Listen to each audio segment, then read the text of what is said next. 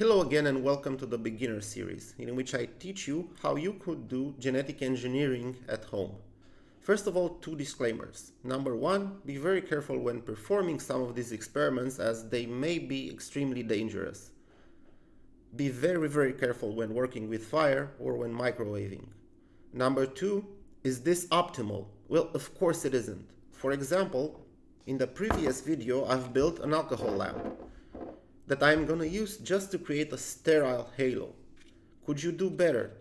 Well, of course you could. You could use a Bunsen burner, or better yet, you could use a microbiological hood. However, this is not the point of this series. The point of this series is for you to learn how you can do genetic engineering using mainly readily available items and of course items that are extremely cheap. So today I'm going to show you how to pour agar plates. We need agar plates to grow bacteria. In genetic engineering, bacteria acts as tiny factories that create DNA for us that we can later transform, transfect, and of course use to genetically modify all kinds of organisms. So without further ado, let's get into the video.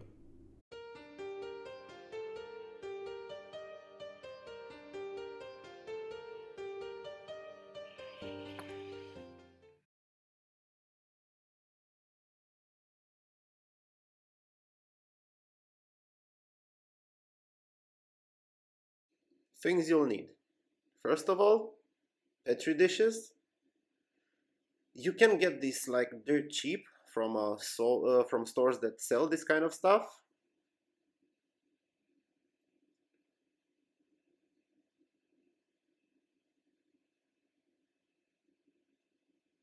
The next thing, I'm using a Falcon tube right here just to measure the amount of milliliters I'll be adding. Of course, you can use a cylinder for that.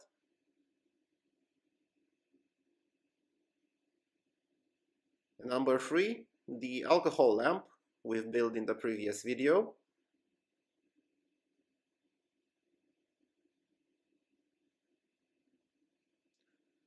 Of course, agar, you can get this from probably a department store. It doesn't have to be microbiological grade agar, although that would help. Now, borosilicate bottle. I did find these on Amazon. They're like 10 euros per piece. I know it's a bit expensive, but you can, of course, reuse it. Do not use regular glass. This basically is resistant to heat and to pressure. Regular glass is not.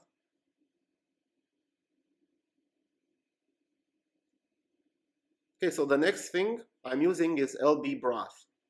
So I do buy LB broth, but you can also make this out of components. I am going to post the recipe right here.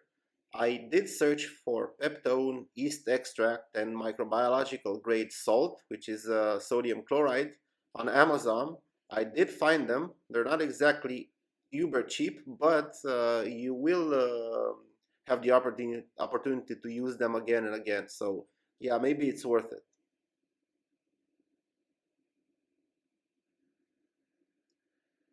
Okay, digital scale. I did buy this from just an electronic store. It wasn't exactly cheap. However, every laboratory needs a scale. So yeah, this certainly worth its money. Regular H2O distilled. You can buy this at a gas station. Piece of paper, a lighter, a pair of gloves. This will not only protect you, but it will also protect the bacteria from contamination from whatever microflora you got on your hands. And of course the face mask, which also protects the bacteria from you breathing on it and so on. You can find these basically anywhere right now.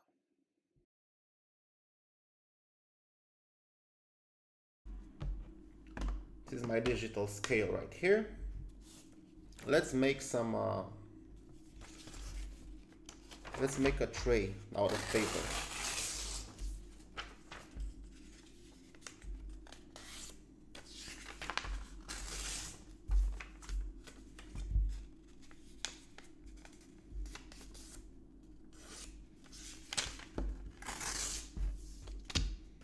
can do this extremely simply. Just fold it like this. Let me show you.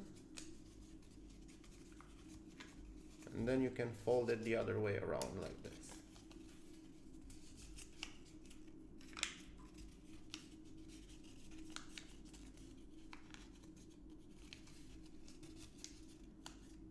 And yeah, basically you have a makeshift tray. Let's turn this on. Let's also make a scoop out of this, right?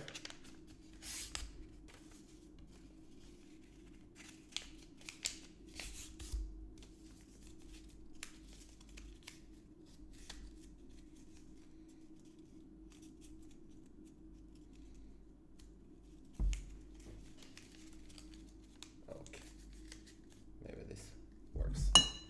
So I'll need to weigh 2.5 grams of LB broth.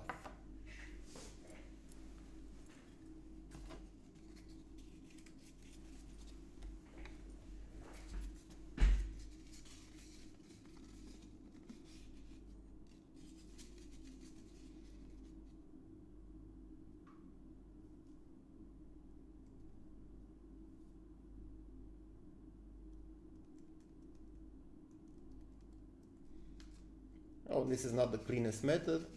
You could use, like, of course, like a teaspoon.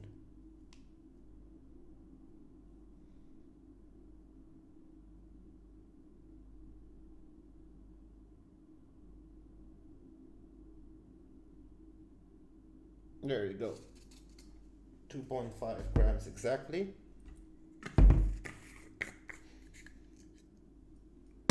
Now let's just stir. And now I'll need 2 grams of agar.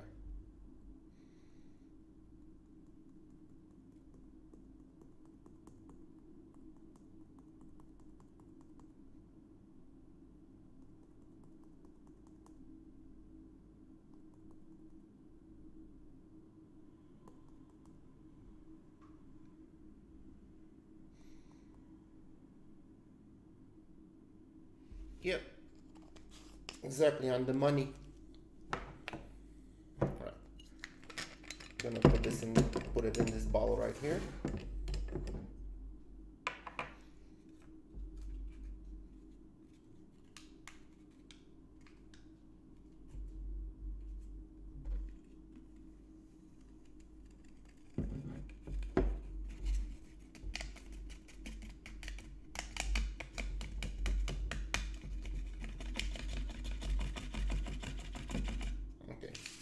It's all in there.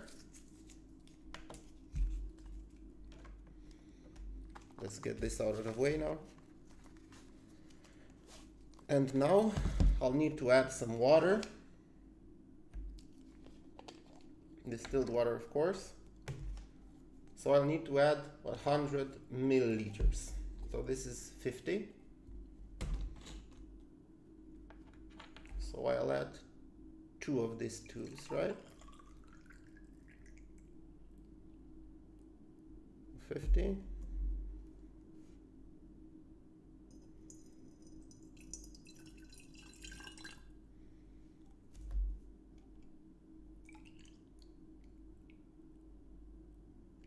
And 100.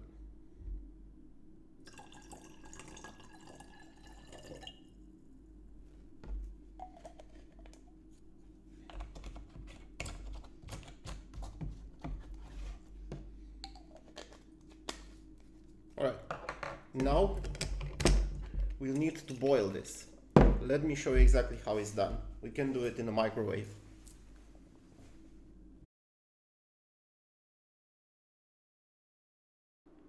Okay, so you can melt and boil the agar in the microwave. However, very important, do not screw the lid in completely. You do not want pressure to accumulate there because it might blow up on you. So be careful, just tighten the lid a little bit. You can just place it on the top of the bottle. Okay, so once the agar starts boiling, just remove it and give it a little swirl. So don't let it boil for too much. Just repeat this step until the agar is completely dissolved.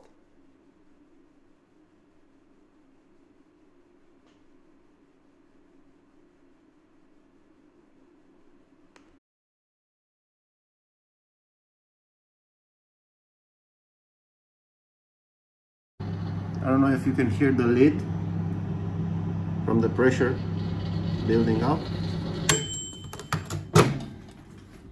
See, it started to boil.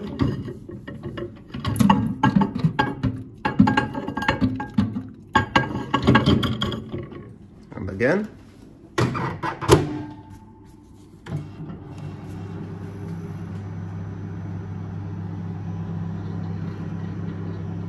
There's no way I can show you what's happening inside, sadly. Look, it's starting to boil. Turn it off again. Give it a swirl. And so on and so forth until you get, until that agar is extremely clear, right?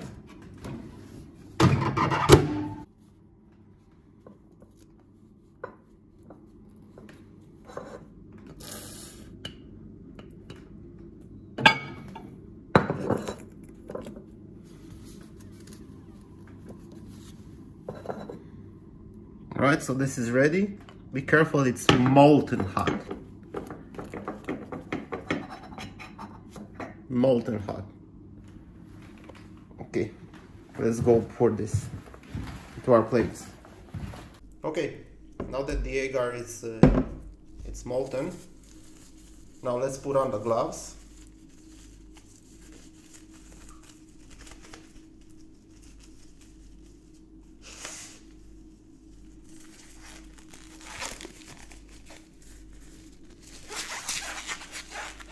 This is the time where you need to be sterile when you open the plates. Let's clean this table again.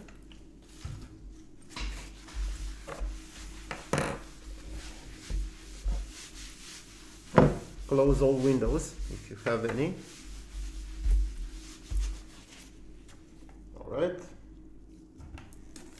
Let's clean ourselves up.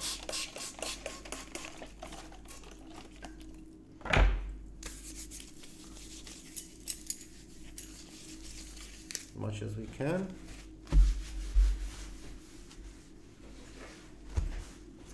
Let's light the candle. You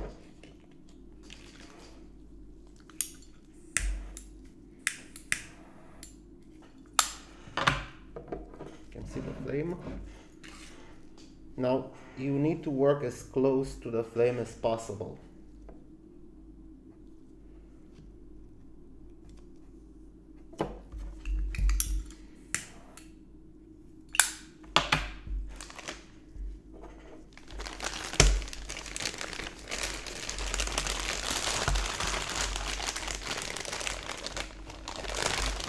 Let's pour like 2 or 3 plates.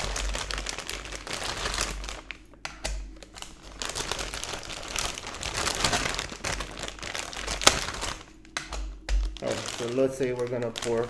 Let's pour. Oh no, this one's broken. Where is it?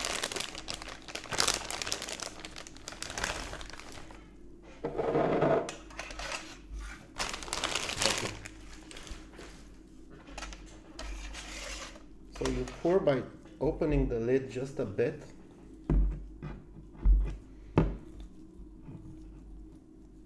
And on the side. This is still hot right here.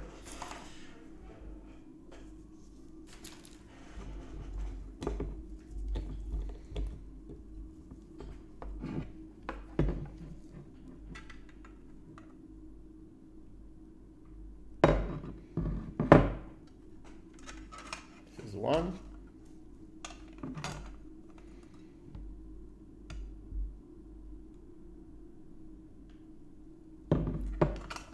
2. Be careful, this is hot, right?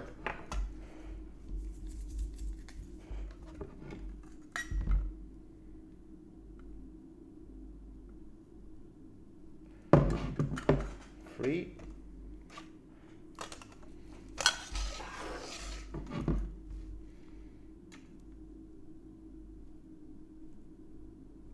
And 4. Okay. Let's get this out of the way for cleaning. Now you need to let these plates dry, and once they are dried, you turn them over. That way any condensation on the lid won't get into your agar. All right. So hopefully this has been useful. The next time we're gonna plate some bacteria on these plates right here. I'm gonna just leave them for like 2 or 3 days and see if I get any growth on them.